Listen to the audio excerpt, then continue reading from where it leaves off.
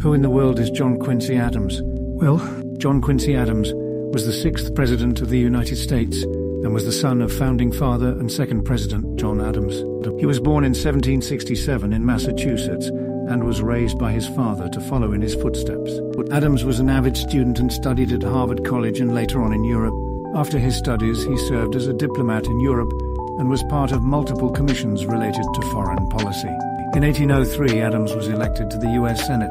After a few years, he was appointed Secretary of State under President James Monroe and was a major architect of the Monroe Doctrine. After leaving office, Adams was elected to the U.S. House of Representatives and served for 17 years. In 1824, Adams was elected President of the United States in a highly contested race. During his presidency, Adams focused on the foundation of infrastructure in the United States, such as canals and roads. He also supported the founding of multiple educational institutions. Adams was an early advocate of abolishing slavery and was a major supporter of the American Colonization Society. Additionally, he is remembered for his staunch defense of civil liberties. John Quincy Adams has left an enduring legacy in the United States. He was an advocate for civil rights and a passionate believer in the American democracy.